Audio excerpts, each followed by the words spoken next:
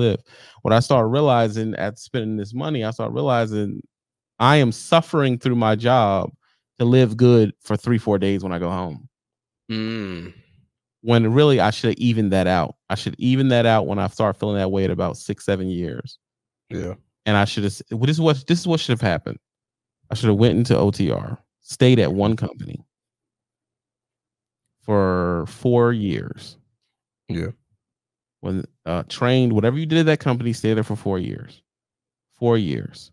When I started feeling like I wanted to be home, I should have transitioned from OTR to home every weekend. Okay. Did that for 4 or 5 years. Right. And then from there, I should have jumped into specialized home every day or every other day, like crane work. Right. Okay. That's what should have happened. And I also, on top of that, I should have never, ever gotten to media. Media is the single-handedly thing that has destroyed my career. Tell me more about it. Media, the big companies have passed my name around. So no big company will hire me. I cannot be hired at any place. Warner, I can't be hired nowhere. I have not even Prime. I definitely, that's the first people that said no. The only person that will take me back that's big, that has offered me to come back, is CR England. That's interesting. CR England plays my videos in their training when they go there to get your CDL. Really? Yeah, because I mean they're happy that I'm an alumni of there. Do they compensate you for that? No. But see, the loophole is they're playing it off of YouTube, so I am compensated. They're not, so they don't have to do that because it's public. Now, I checked with a lawyer, but they were willing for me to come back and be the poster child and all that type of shit. They were talking to an insider and they were talking to me, and they never told me a number, so I ignored it. That I basically meant I'm gonna hire you and you're just gonna be my stooge that sat at the door. Like some of the other majors, and I ain't gonna say no names, but you know who you are. We see you. Exactly. We know you ain't out here running. Yeah, we know about them views. Yeah, them views ain't organic. We know. Exactly. So I personally said I'm not interested, and I just never ever even ate into it. But the truth is, anyone else, no. And it's that has hurt my career. And what I realized too, a lot of companies, once they find out who I am, because they always do, this is what happens when I go to a company. Another driver will tell their DM who I am. And they'll be like, dude's famous, right? And that DM will tell their DM, you got a famous trucker on your shit, right? And the first thing he'll do is put a screws to me. Oh, no, we don't do that here. I noticed because they'll say stuff like this, you don't get special treatment. So this is happening at small carriers too. Happening anywhere I go. It doesn't matter where I go. Only a few, like the place I'm fucking with now is the farm. They don't give a shit. Right. Everything's set. Yeah, that's nice, but the chicken butt ain't gonna pick itself up. So, I mean, when you're dealing with farms, they don't even promote their business on Indeed. They give no fucks to the internet.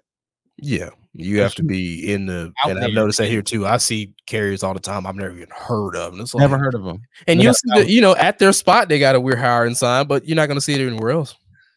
No, it's because what point if I put it anywhere else, they don't live here, right? They don't live where you are. So where the fuck are they gonna come get you? So what ends up happening is, like I tell dudes, I know y'all like to start a media shit, and I made it look fun, but the real truth is, if I have to start looking at my stuff as, do I have a media career or a trucking career? Because the media career hurts the trucking career. Right. These people are not used to the drivers they fuck over having a voice, so that is not a plus to them. You think, oh well, they can pull you in and do business. No, they don't want you to have leverage at the business table. You're supposed to be here as a driver. We only want you depending on the money you get from us, so we can tell you what the fuck to do. You having your own thought process, they're gonna slow your loads down. That's crazy. When, mind you, we as we are on this wonderful platform, it's supposed to be about freedom of speech. People who want freedom of speech are people who really truly believe in the doctrine that gave it to them. They're patriots. Yeah. Business people aren't patriots. Business people run a fiefdom that gets them give them profit. If you're running a fiefdom that gets you profit, you don't want freedoms at all. You want profit. So if you're dealing with TB at your mega carrier place and you do some shitty shit to him and he goes online and complains, he's complaining to 100,000 people. Yeah. That's 100,000 and his platform, everybody's CDL drivers. Right. You do not want someone complaining to 100,000 potential employees. So what do? You freeze them out. Yep. I mean, fortunately, I'm at a place where they also don't care as long as they don't bring their name up. So I'm safe in that regard. But yeah, and you're in a place that's so niched that it wouldn't matter what you said the fuck anyway. Exactly. 90% of the industry, let me tell you, hired here anyway. Yeah, I'm so niche. I literally have 3 coworkers. Right, they're not worrying about the internet, bro. And also that also affects where I live. Yeah. So yeah, I'm enjoying Texas, but I can't live in the Texas y'all know. I gotta live in the Texas y'all don't even drive by. Yeah. Because if I live in the Texas that y'all know, all of those companies know who I am. So it's like, fuck, man. That's why I say the worst thing I've ever done, not to my life, because I'm happy with what I've done. I'm happy with the choices I've made. But if someone's coming up to me saying, how do I pop in YouTube? The first thing I have to stop them and say is, first of all, we need to discuss why you want to pop into YouTube. Because this will hurt your driving career. So if you're depending on your driving career to pay your bills, you do not need to do this. And if you do it, you better be fucking like a Disney Channel. You can never take a political stand on anything. Yeah. Either way, left or right. You can never say what happened wrong to you. You have to come on and be like, oh, guys, say we're doing this and this, a happy day. And one of the good things about being a trucker is that's all you can do. And guess what's going to happen with that? You're not going to give views. Because truckers don't want to hear that shit. No. I mean, they're, for the most part, I would believe, regardless of race, that, truckers for the most part are conservative. But in newer, younger generations, they believe in the internet. That doesn't necessarily, give to one political affiliation or the other, but yeah, they believe in the internet. And the internet tells you gotta be balling out of control. You gotta look a certain way. You gotta spend a certain way. If you're not at this certain stature, you ain't nothing, and nobody cares about the blue collar people, which is who we are. Right. And none of them want to be blue collar. So they look at it as, well, trucking got me to get into media and I'll do something after that. No, you won't. No, not at all. If you come into this game as a trucking influencer, you will leave as a trucking influencer.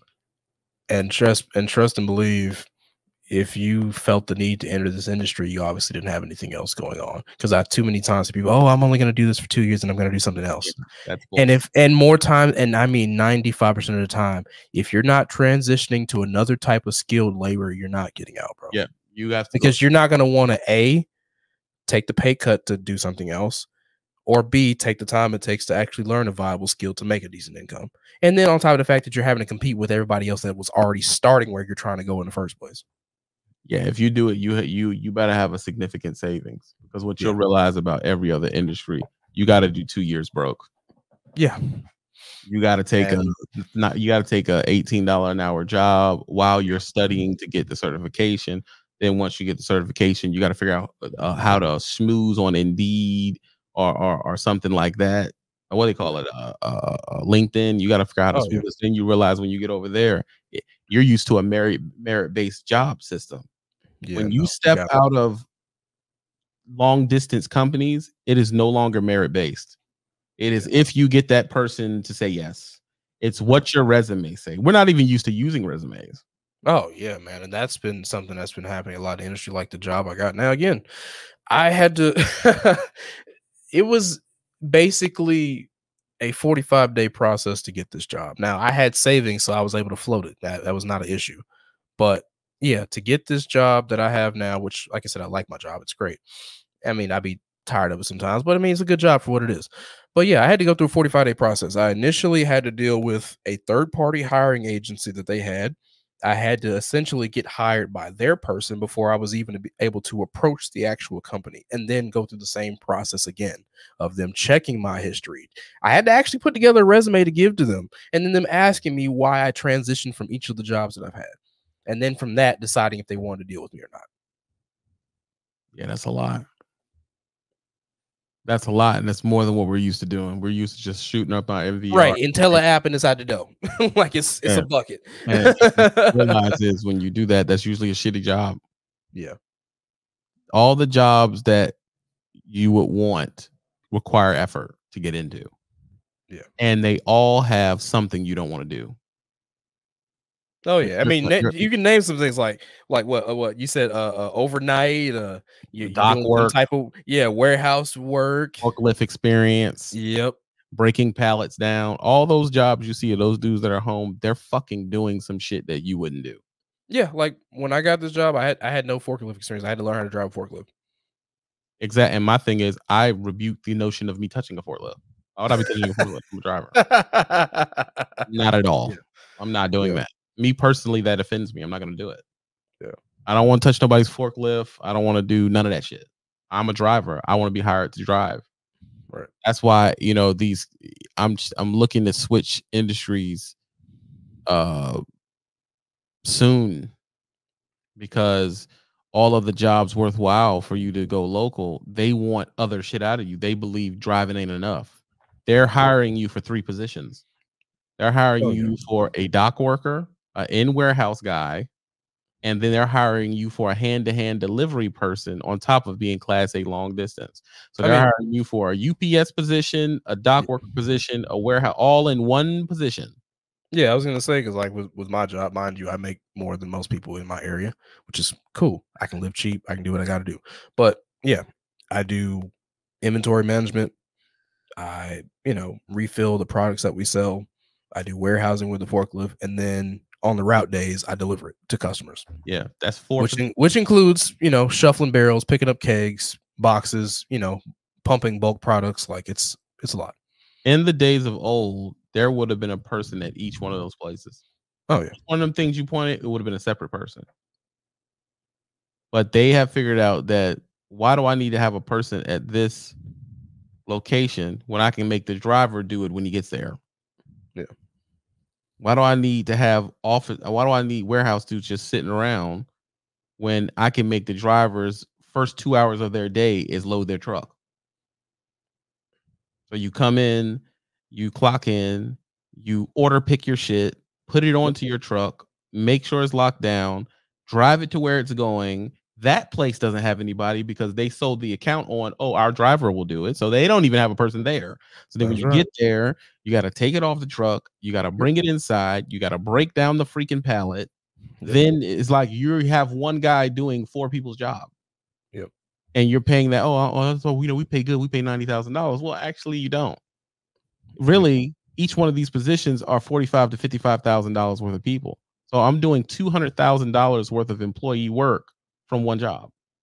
Exactly. And you're key, and each one of these people are making the company $1 million.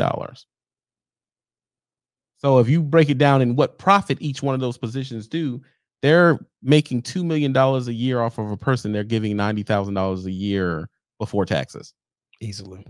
It's fucking diabolical. Yeah. I'm sorry, I meant to say that the day work line haul jobs are hidden gems. Facts. That's why I tell you, it's one of those things where it's like, I wouldn't mind, and this home every weekend shit, that's a big city thing. Y'all got to stop throwing that out there like the whole country has that available. They don't. Yeah.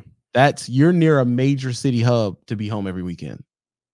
That means so much freight is moving through there. They just need someone to hook up to 5 trailers a week and end up back at home on Friday. You got to have a lot of shit going on for them to hire you just for that. So if more times than not, you're still taking a pay hit to even get that. Right, because they know you want it. Yeah. And like they'll leverage paying you less for the fact that you get to come home. Bingo. You coming home is your pay. Yeah. So now it's like, you'll take $1,400 before taxes, which is basically $1,100 a month, $1,100 a week. Because I've I've looked at so many job listings where they offer both, cross country OTR and the local, and I guarantee you 95% of the time that the local, or excuse me, not the local, but the home every weekend is going to pay significantly less than full OTR.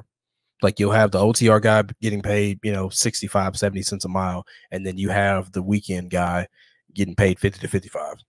Right. Basically, it's that simple. So don't think I'm gonna go home and be balling. The only way you're gonna go home and be making decent money is if you get a hazmat. That's the line. I know places that don't require hazmat that say hazmat to get that level of driver. Just to That's right. Door. Like my job, even though technically hazmat is required, I really don't haul anything hazardous other than just, for example, window wash, which I mean, it's window wash. The only reason it's hazardous because that's ethanol in it, but it's not a real dangerous product. The only thing is they just want that level of driver. Yeah, that's it. They think hazmat drivers took a little bit more thought process to get a hazmat. They're better drivers. Generally speaking, yes. And that is crazy to me because I have better records than the people I know who have a hazmat. I've never had an accident and I've never had a ticket. This is true. I mean, I wish you had it, but that's you have your reasons because you are of the quality to have that endorsement. Do not like burning to death, so I don't want one. Hey, and there's nothing wrong with that. My thing is, I can work. Yeah. RGNs, step decks, low boys, regular flatbeds, Conestogas, tankers. I've done oil field work. I hate Conestogas, by the way. Oh, they suck. They suck so bad. Conestogas, I can tarp. I can run a PTO. I got all this. You need a hazmat for fucking what, dude? You drop off tires. The fuck do you want me to have a hazmat for? Yeah, just federal regulation. See, my thing is, it's not a federal regulation for you to carry tires because people drop off tires in their cars all the time. You do not need a hazmat to haul a tire. A tire is hazardous when you set it on fire. That's a fact. It's not. I'm telling you, you don't need a hazmat for that. Through federal regulations, you don't. They just want a hazmat person, right? Which is crazy because you're not going to pay me top hazmat dollar. You're not going to pay me cryogenic money. Boy, and that is the creme de la creme. Yeah. So if you're not paying me hazmat money, why are you? That's like me having a place where I do sleep studies, but only surgeons can be hired. What the fuck for what? That is crazy. That's really crazy when you think about it. It's stupid. So it's just, I just want that. I just feel like surgeons are better. Okay, cool. So you're gonna pay me $300,000? Oh no, I don't pay that much money. You're not doing surgery. Well then, bitch, why are you hiring me then? Exactly. It's bullshit, bro. It's bullshit. They think the bar is too low for you to get your CDL. So the next thing is, to do it. And then there's a niche for you not to have a hazmat. There's a niche for you to have another certification of heavy equipment on top. Oh yeah, the I forget what the heavy thing is when you have the multi-axle group. I'm forgetting the name of that certification, but after you get, I think, past might be 8 or 10 axles, you have to have basically if you have a triple axle RGN setup and then you have a Jeep behind it, you have to have a cert for that. Yeah, and then it's like there's a whole world of trucking for cranes. Yeah. So the fact that I have a CDL, I can technically, if I pass the ASVAB, I can just go to a crane union and do it and just get in just because I have a CDL already. Right. I just got to pass the ASVAB in the schooling and all that other type of shit, and I'll get the crane cert, and then that'll allow me to drive the shit to where it goes. But then they're doubling you up again because now I'm driving the truck across the road, getting it there. These trucks are like robots. They set up, they come out, they drop down. Then I got to run it for them fuckers and sit there until they need it for 10 to 12 hours, if 10 not 12 hours. And, and sometimes these things they'll hold that bitch there for a week. Oh yeah. And that means my job this whole week was just sitting here waiting for them to tell me to do what I got to do, and then I'll drive it back, and then it's whatever. And like, oh well, you'll get, these fuckers are paying $42 an hour. Then you look up that they're charging people $460 an hour for the thing sitting there easily. It's fucking insane, bro. It's insanity, and it's like every job you have to take, you're getting fucked. Yeah. That's my problem with the shit. Oh, well, you live a decent lifestyle. Yeah, but you're getting $400 something a day, an hour. and you decided to give me 34 out of that. Trucker Brown here. I'm just here to remind you that we are on Patreon, and it does help out the channel. Thanks to all the people who sub to the Patreon this weekend. I appreciate you. New content is coming there, and these clips that I'm giving you are from the exclusive Trucker Report Live that I do with Phil, which his link is at the bottom on Rumble TB Uncut. So I appreciate y'all. Love the support. If you like the content, man, hit the buttons. Let me know. Thanks for coming to the Patreon.